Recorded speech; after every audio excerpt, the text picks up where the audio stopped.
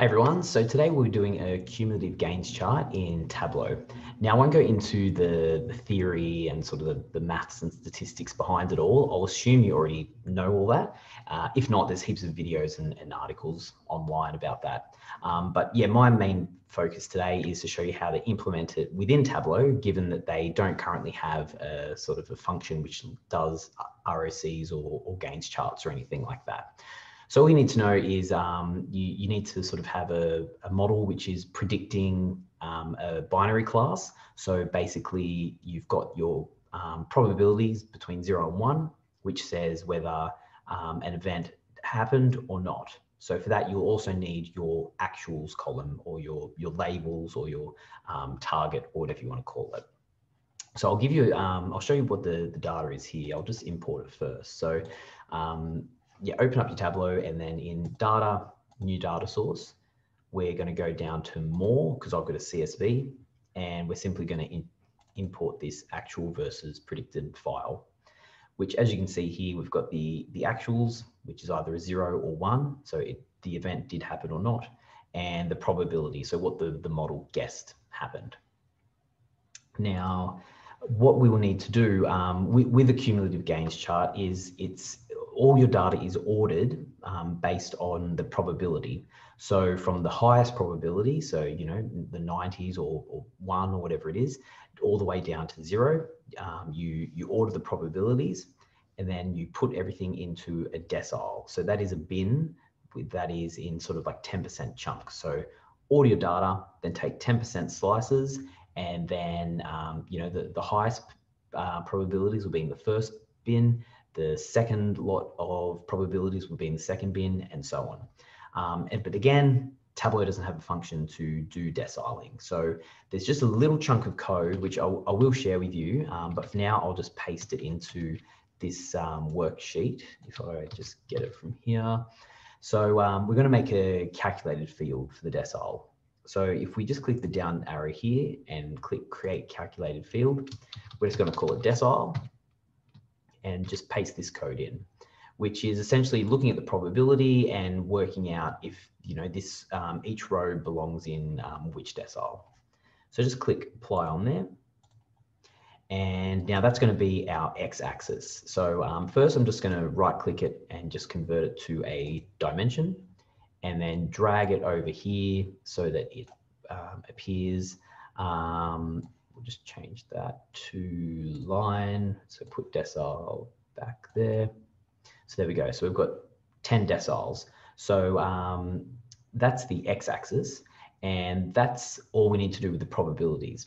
Everything from here on in will be based on the actuals, because that's what a cumulative gain chart is doing. It's looking at how many of the actuals did you capture in each decile. So if we drag our actuals up into the rows part here, obviously that isn't a cumulative gains chart. If anything, it looks like the inverse of one. So that's because the Tableau default aggregating function is kicked in, which is sum. So we're just going to change that. So if we just click the down arrow here and add a table calculation. Now again, it's gone to another sort of default table calculation. We're not going to be using that. If you click the down arrow here and click running total. So running total, similar to cumulative. So that's why it's called a cumulative gains chart. It's how much it's sort of gaining over time. So hence why we're using a running total. So we can see here, it's sort of, it looks like a cumulative gains chart, but the problem is our y-axis is off. It's no longer showing sort of percentages like a gains chart should. It's actually just the raw numbers, so the sum of each decile. So what we're going to do is just add a secondary calculation by clicking this box here. And the calculation type is going to be % of total. And that's all you have to do. Click the X. And we now have our cumulative gains chart, and we've got our percentages. So if we hover over the first one, it's saying that the first 10%, so the highest 10% of the probabilities is capturing 39.82% of the actuals across all of the data. And then that obviously goes up and up and up because it's cumulative, and then it ends up being 100 as we'd expect. So that's your cumulative gains chart, but I'm not happy with this here not starting down at 0 like you'd normally expect. So we've just got to sort of do a little sort of hack just to make sure that that happens. So there's two things you have to do. Just update your data with one sort of dummy row, as well as just changing that decile formula I showed earlier, changing that ever so slightly. So we'll first do the data. So if, let me just find my data source. I'll just show you. So it's just in Excel. Oh, one sec. Yeah, this is the data that we're playing with. Now I'm just going to right click here and add a row. So insert, and I'm just going to make it a 0.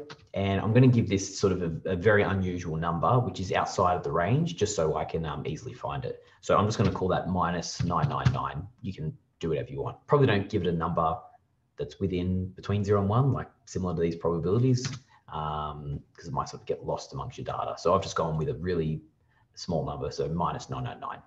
So we'll save that. And then we will go back to Tableau. Now what I'm going to do is we refresh our data. So by right clicking our data source and clicking refresh, that will bring in that new row.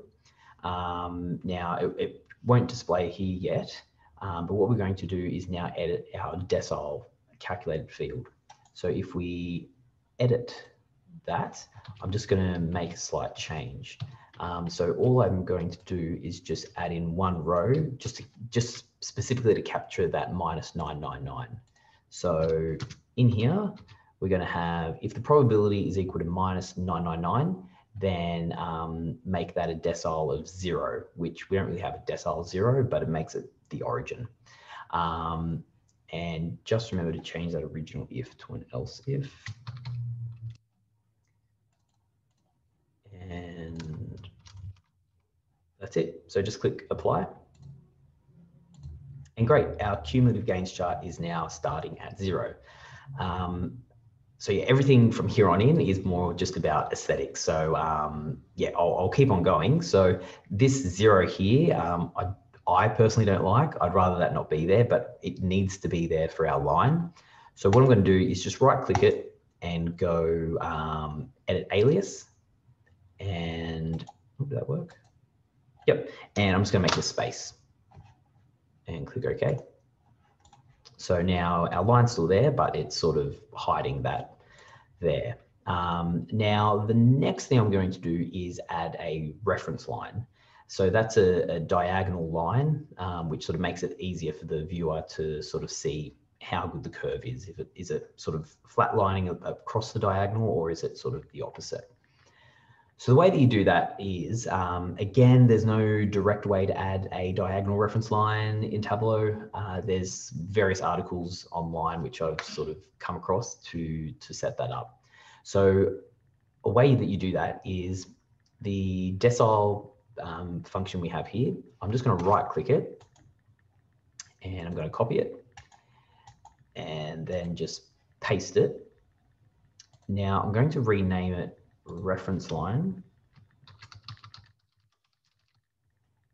and then I'm also going to click the down arrow and just change it to a measure like that, and then you just drag it up to the bar here under rows, so not where the decile is, but put it next to the sum actual of the rows. So if we drag that up here, okay, so we're getting there. So we can see we've still got our gains chart here, and we've got a diagonal line. We just need to get them on the same plot. The way you do that, your reference line, which you just dragged up here, you just click the down arrow and click dual axis. That's great, we've got that there. Now, I don't like this reference line here. That doesn't really mean much to us at all. So if you just right click that and click show header, untick that. Now that's gone.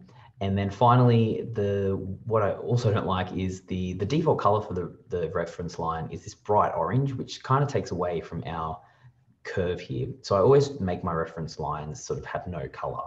So the way that you do that is your marks here, if you click the sum reference line, or whichever one sort of makes reference to your reference line, and just take away this measure name color here, and then it'll go to gray. And that's pretty much it. One other thing is I try to make this sort of as square as possible. It's easier once you sort of do a dashboard. But yeah, if it's not sort of perfectly square, it can sort of skew your curve or make it sort of look flatter or more curvier than it should. So just try to keep that square. But apart from that, yeah, that's your cumulative gains chart. So like I said, I'll give you a link to the decile code so you can make the deciles. And yeah, if you've got any questions, feel free to leave a comment, and yeah, I'll get to them when I can. Thanks a lot.